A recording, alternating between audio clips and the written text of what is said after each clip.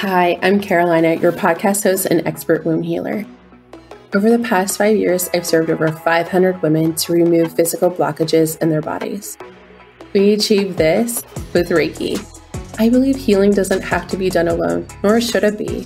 You will hear stories of healing, methods to heal with, and guest speakers covering taboo topics you won't hear anywhere else. Let's continue this journey of womb healing together. Hello, lovers.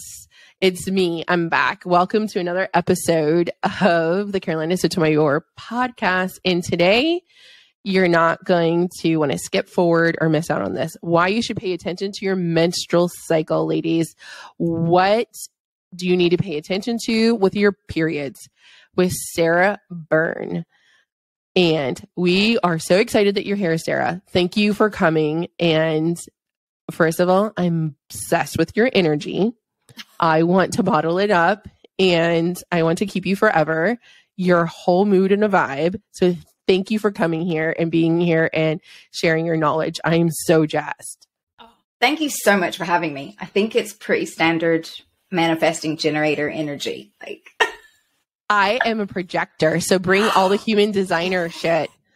I am a self-projected projector, and I only have one friend that's into human design, and we parent according to human design.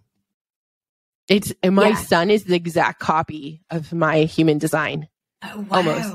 Well, as my, surface level, he's the same self-projected projector. I haven't gone into all his gates and stuff, but of course, I expect those to be different, but he mirrors me so much.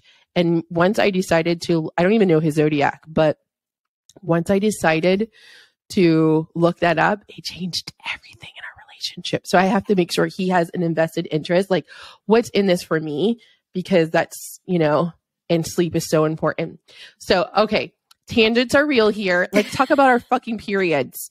So, Sarah, tell me a little bit about yourself. What do you do with periods? Who are you? Where are you in the world? Tell us your 411.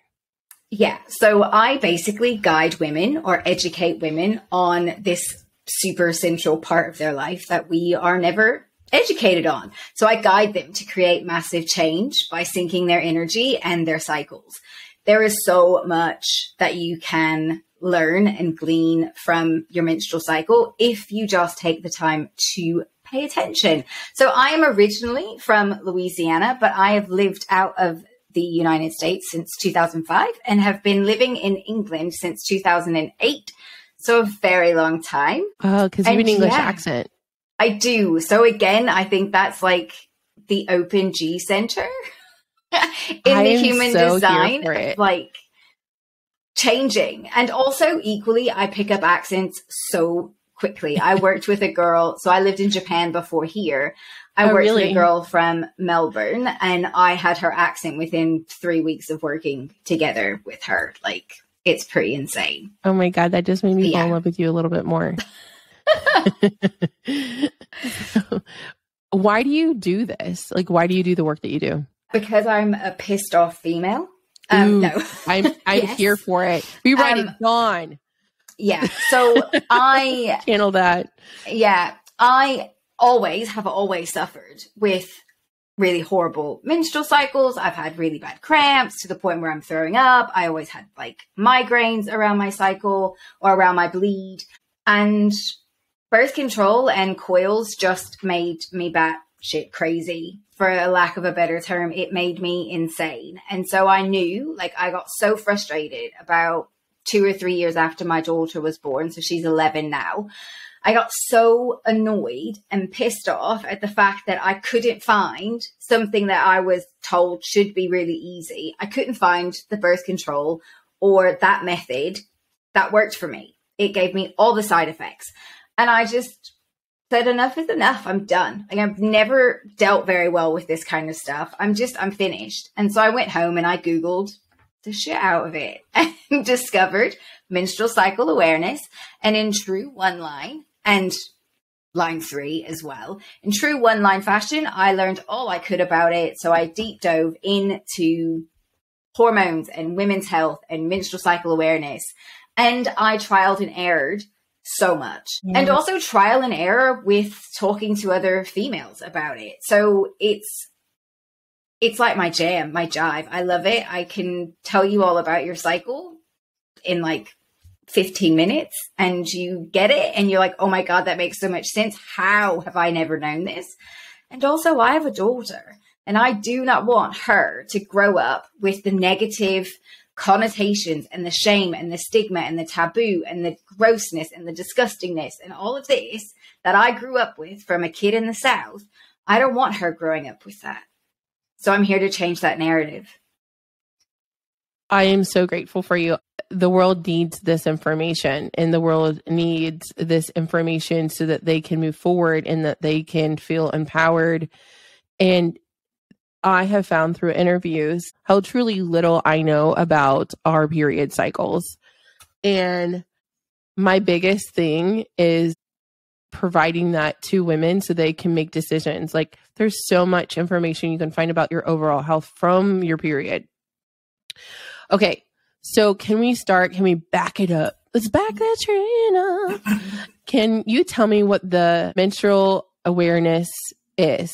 Like, what exactly is that? What's the definition of that? I mean, there's probably a formal definition that the Red School gave. So the Red School is a period menstruality company here. They are in the States, but they are based. They were two, I want to say one was English, one was South African. Anyway, two ladies that live in the UK. They wrote Wild Power, and they also wrote that new menopause book, which I don't have, but I'm not quite sure what it's called. But it's Alexandra Pope and Shawnee Hugo Wurlitzer. They're the authors. And my definition, which I think is just easy, is it's just paying attention to your body. Like, menstrual cycle awareness is simply that. It is awareness of your menstrual cycle. And your menstrual cycle is such an integral part of your life as a woman that just by taking 5 minutes every morning and putting your hand on your heart and asking yourself 4 simple questions, that is practicing menstrual cycle awareness. It's not like this huge ritual that you've got to do and go dance around a tree naked and pour out your menstrual blood. It's none of that kind of stuff. It is simply the act of paying attention to your body and to yourself and to your menstrual cycle. And that's my definition. I love that. So we've touched upon this a little bit already of why you should pay attention to your cycle. So you're saying that menstrual cycle, just so that I'm listening to you and I'm internalizing this. So you're saying menstrual cycle awareness is much more than your temperature and the actual way that you menstruate. It's more also about your emotions and connecting to your body. Yeah, it's a lifestyle, right? So gotcha. I mean, touching on tracking, like taking your basal body temperature, a lot of women don't come to that until they're trying to conceive. Have a baby. Yeah. Yeah. And most women won't come to a menstrual cycle awareness practice unless they're trying to conceive and they're struggling, or they have really bad periods, or they don't do really well on birth control, or they just want to do something a little bit more natural. Right. So they've heard me on my soapbox or whatever. So there is so much involved with your gut health and your mental state and how you feel physically and that energy. It's all wrapped up in your menstrual cycle. There'll be days in your cycle where you are like flying high. Like, this is amazing. You can get so much work done. And then there are some days, particularly around your bleed, where you are literally crawling on the floor going, oh my God, where is the energy? Mm-hmm. And that is normal. That is your ebbs and your flows. And we are not men who are, linear when it comes to their energy cycles. Our cycles, well, they don't actually have cycles. Well, I guess they do, but they're 24 hours. Isn't their cycles a 24-hour cycle? Yeah, it's 24 hours. And ours is 28 to 30, if not more days. So yeah. I want to touch upon something that I think that wasn't in our notes, but I think it's going to be really, really like an eye opener, because it just occurred to me, is that a lot of women, when they think about menstrual cycle, they only think about the time when they're bleeding. That the menstrual cycle is the full multi-day, meaning like 28 to 32 is typically what people should be experiencing for a normal, reoccurring, healthy period. Your cycle is that time frame, week 1, 2, 3, 4. And we're going to dive into that next, is like there are actual phases to your cycle. And I think when I talk to women, just as a consensus in my containers, there is this unspoken understanding or this unspoken belief that your menstrual cycle is only when you're bleeding. And I think that is something like, okay, as women, we need to understand like our bleeding is one phase, is one part, is one segment, whatever word resonates for you. It's just one portion of the full circle of your cycle. There's 3 other parts to that cycle. And it's not when you just bleed. That's not your cycle. It's part of it. We're talking about your entire existence is your menstrual cycle. Just all clicked for me, like the collection of like what I know, what conversations my audience and my containers are having and my clients, and versus like, okay, so this is a very much unspoken belief definition. That's like an understanding, I think, that is very common across many, many cultures, is like, oh, your menstrual cycle. Oh, that's when I bleed. No. Your period, that's when you bleed, but your menstrual cycle is this extended period of time that should be regular. And what is it telling us? And if it's irregular, that's also telling us something. So can you dive into the 4 phases of our menstrual cycle? Yes. So I call them the seasons. So this is I love that another so much. Like terminology from the Red School. And if nothing else, like it makes sense, right? The seasons happen outside.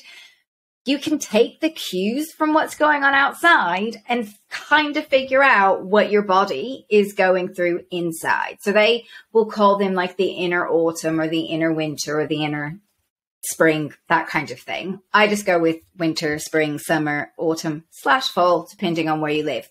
So winter is your bleed. Okay. So that's from day 1 of your bleed until you finish. So typically 5 to 7 days, right? So day 1 of your bleed, what do they do in the winter? Like, what do the bears do? What does everything do? You want to lay in bed and hibernate. Exactly. You want to be warm. You want to be snuggly. You want to be cozy, right? So that is what you want to do in the winter. Now, obviously, if you want to go run a half marathon, do it, mate. That is fine. Like, I'm not telling you that you cannot do it. Lots of people are going to choose not to do it. But if you want to, fine. I like to rest. I like to have a hot water bottle, those kinds of things. If I have to go into school, so I work in a primary school. If I have to go into there, I make sure that my clothes are a little bit looser, because you might find that you're a little bit more bloated or you've got cramps, whatever. After that, you move into your next season, which is spring. Now, I always like to make sure that people recognize that when you move from winter to spring, you are like the butterfly that is erupting from, is it the chrysalis? You're the caterpillar that went in and became a butterfly. So you want to go softly. You could run straight out the gate, like, you're a racehorse at a race. You're a horse at a race, like out the gate. But you're not going to want to do that, because what you do in these seasons will affect your next bleed, your next winter. So you will want to you do have more energy. Your hormones are rising. Of course, you're going to have more energy, but go slowly, go steady, and don't burn the candle at both ends. Even though you could, you will have more energy at this point. You then move in to your ovulation. Now, this is where the tracking of your temperature really comes in, because you don't really know if you've hit ovulation unless you've tracked your temperature, right? So that fertility awareness method, or whatever method you want to follow. There's so many. This is the va-va-voom period. What do you want to do in the spring? So in the summer, I didn't talk about the spring, but in the spring, going back just a little bit, you imagine the flowers are emerging. Everything's coming out of hibernation. Starting to grow. It's green. Everything's new. Yeah, exactly. Kind of like Bambi, right? Coming out like on those, tender little legs, The trying grass to walk. is starting to turn green from brown. There's starting to be little buds of flowers. Exactly. So that is what you are. That's what you're emulating in your spring. Now in your summer, it's the va-va-voom, right? So ovulation, want to make a baby. You might not want to make a baby, but your body wants to make a baby. So what do you think happens when you want to be out? You want to be social. You'll put more makeup on. You'll want to get dressed up. You will want to be social. So these are times, and you'll probably feel more turned on, right? Like if your body is wanting to create a baby or wants you to get pregnant or wants you to have that, sex effectively, you have to. Or if you just want more pleasure. Or you just want more pleasure, right? So this is a really great time. There's that too. Self-pleasure is huge. So this is a real great time to play around with that, right? You don't have to have a partner. No. And then we move into autumn or fall. And this is the longest period before you get to your winter again or your bleed. And your hormones are starting to, they've dropped a little after ovulation. They pick back up. And then depending on whether or not you have fertilized the egg, you'll start to notice the ebbs and flows of this season. Now, this is a season where you are wanting to get things done, right? Your idea is to get ready for your next winter, your hibernation. So what do the animals do in the autumn/fall? They start to squirrel away all of their nuts and they get their caves ready and all of that sort of stuff. So that might look like prepping food, asking for help, tidying up loose ends at work, right? If you want to declutter in your autumn, it is a fantastic time. I've literally been going through, I'm in my autumn at the moment. I've literally been going through my downloads on my laptop and just getting rid of so much stuff. Like if I've not looked at it since 2019, it's gone. I don't even care what it is. It's gone.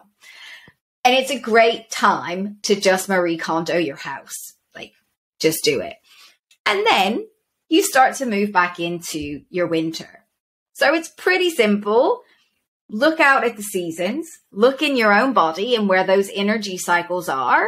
And you can kind of tell when you're going to have more energy versus when you're going to be lower energy, right? Oh my God, I'm going to use this in my marriage. My husband's My husband has taken charge of the household chores. When we first got married, I had the misconception. I was a very well-programmed Latina.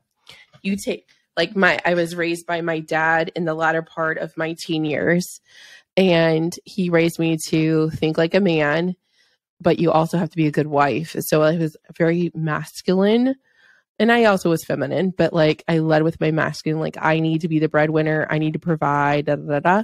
But I also thought for me to be a good wife, I had to lay out his, literally lay out his clothes, cook, clean, work, and I made more money. I did everything because I thought that's what I was supposed to do. And then one day I broke. And then I was like, fuck this shit.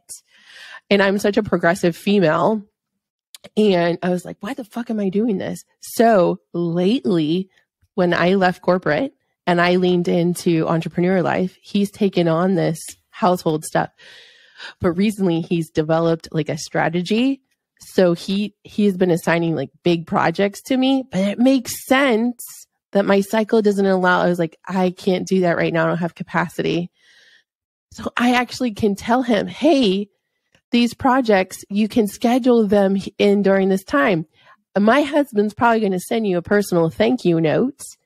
And say because we're all about expectations, level me up as to when can this get done for you? Where can you do this for our household? I think that's a game changer. And also knowing if you have certain goals in your marriage, our goals are we want to have the most minimalist house because we're just tired of clutter. So and we go through cycles and 2 years of consuming clutter before we were very lean. So it's time to be lean again. I think that this is really phenomenal because oh man, I don't track my cycle at all. So I'm going to start doing that now because I think I'm probably in the ovulation. I'm in summer right now, probably. So I think that's really important to think about is oh, how does this apply to my life? Is well, my husband, he's on this kick of how can we partner together? And he's leading this front and he has these massive projects for me to do. I can say like, well, the 17th through the 24th, this is the season that I'm going to really be able to move some mountains for you. And that's the beauty. I think that's really cool. It's you, and obviously life happens, you get stressed, your cycle gets a little bit out of whack, fine. But the majority of the time, you can start to plan your life around this. And I think it's worth noting, if you don't bleed, or you are on some sort of hormonal birth control. So if you're on hormonal birth control, that bleed that you have at the end is not a true period. It's a pill withdrawal bleed. So it's not an actual cycle, because your lining hasn't actually been created in your uterus. So how does a person address that then? Because the number one thing that I work with is women with PCOS. Yeah. So you would use the moon cycles, right? So ovulation is when the full moon happens, because we all get a little bit crazy. And then your bleed would be when the new moon was happening. So you would just start to track it from that perspective. And the more you track, I say 30 days, not 30 days, 3 months or 90 days, you start to get a pattern. You start to see, oh, well, on day 17, I always get a little bit more spicy, right? And so you can guess that that's around your ovulation time. Yeah. And whether it correlates to the full moon or not, it doesn't really matter. But if you don't bleed, or you have a pill bleed, you can use the moons to start to track. And once you've tracked enough and you can understand those cues and that intuition of your body, you can start to see the seasons emerging. So if you don't have a period, start to pay attention to some other bodily signs from your womb that are indicating maybe starters of these seasons, or so you can start to see when, like, what are those observations? So so what you're saying is when we're horny, that could be our summer. I like pretty that. Much. So pretty much that's it. Ba-ba-boom. When you were saying ba-ba-boom, I was like, bound chicka bow bow. Yeah, I also do that one. So I love all of this. Can I ask you an unscripted question? Of course. All the questions. Sacral responder. Ask me the questions. I'm dying over here. Oh my gosh. Talk to me about human design in your period. Oh, so I don't dive that much in. I'm still in that trial and error phase, but I think that there is a huge correlation between our rest tactics and how much we rest and how we rest on our cycle, or during our cycle, and especially in our winter, and our human design. So whether you're a projector or a reflector or a manifesting generator or a manifestor or a generator. So my hypothesis is that many gens are manifesting generators, and generators will struggle a lot to rest because we naturally have so much energy, all the time. I see that my husband, he is a mini energizer bunny, constantly. And my daughter is a generator, and she's the same. Whereas I think projectors, reflectors, even manifestors to a certain extent may find that they have, projectors and reflectors definitely find rest a lot easier. Manifesting generators, I guess it depends on where they are in their wave, whether they would find it easy or difficult to rest. I think there's a lot. With human design that we can dive into. I was following someone on Instagram, and she was talking about, I think it was the sacral and the root and the connection with carbohydrates, fats, and protein, and how we process these certain types of, macronutrients effectively. So there's so much in human design. There's so much with human design. It's just phenomenal. I have really decided I'm a projector. And for anyone that doesn't know much about human design projectors, that's just the energy type. There's 5 energy types. Projectors require a lot of rest. They're only supposed to be, depending on who you ask, the range from all the people I've consulted, and God knows I've gotten a lot of chart readings, between 2 and 4 hours of output a day, ideally probably between 2 and 3. And then on average, that projector person is sleeping 10 hours a night for them to be their happiest self. They also are the type of person that can fall asleep very easily and take naps like naps are their love language. That's not really an official love language, but it is mine. So for me, I require a lot of rest. I also have reprogrammed my beliefs around rest. Done a lot of inner working. The more rest I have, the happier my family is. The more rest and the more I sleep, the more money I make. Things like that. So I feel like there is a lot of opportunity with your period and also the sacral plexus chakra, understanding around emotions, worthiness, relationships, creativity, passion, worthiness of passion and pleasure that is so intertwined with human design, but also just like the biggest takeaway, if you could do anything, just understand that there are 4 parts of your cycle, understand and start to observe yourself and your tendencies and patterns in each of those cycles. And then you can start to design your life and make decisions that are best for you based upon those patterns you observe in your own cycle. Your period is just not when you bleed.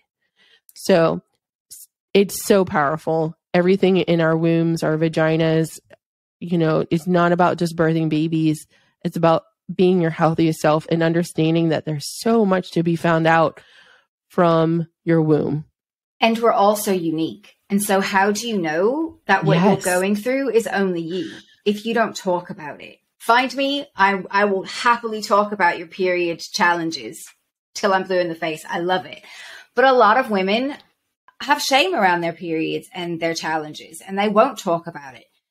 Talk about it with your other female friends. They will happily, I'm guessing, they will listen, and you can talk about it because they are going through it too. You don't have to go through your challenges or even figuring it out. Like, you don't have to go through it alone. And women, we need our villages again, and we don't have them. And being able to connect to your cycle is an integral part of recreating that village. And if you don't have besties for the resties, you can DM me or Sarah on Instagram. We want to hear your voice. We want to know what you thought about this episode. Sarah, can you tell the world how they can reach out to you and how they can work with you? Yeah. So I am over on Instagram at I am Sarah Byrne, and you can DM me on there and we can chat until your heart's content. I'm also over on the internet at sarahbyrnewellness.com. And that's pretty much it. I've got a 3-month one-on-one program, and I've got some other things in the pipeline as well, in particular with human design. So I am a human design fiend. Keep us updated and we will want to share it with our audience. Sarah, thank you so much for being here. You're a gift to so many. I appreciate your time, and again, have the best day. It was an honor to connect and serve you this week. If you are a spiritually curious person wanting to conceive and heal blockages in your fertility, click the link in the episode description to learn more about the Fertility Foundation Collective. Until next time, my friend, know you are loved.